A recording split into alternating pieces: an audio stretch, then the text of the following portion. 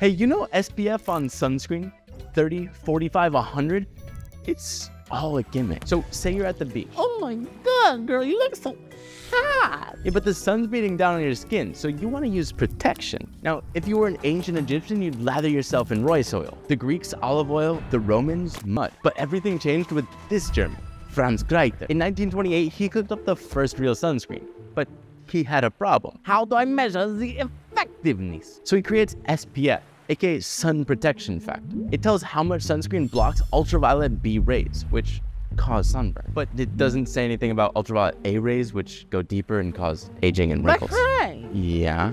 SPF 30 is like twice as good as 15, right? No, but it's not linear. It's logarithmic, meaning SPF 15 blocks like 94% of UVB rays. SPF 30 blocks 97%, and 100 blocks 99%. Just get SPF 30. Anything above that is useless.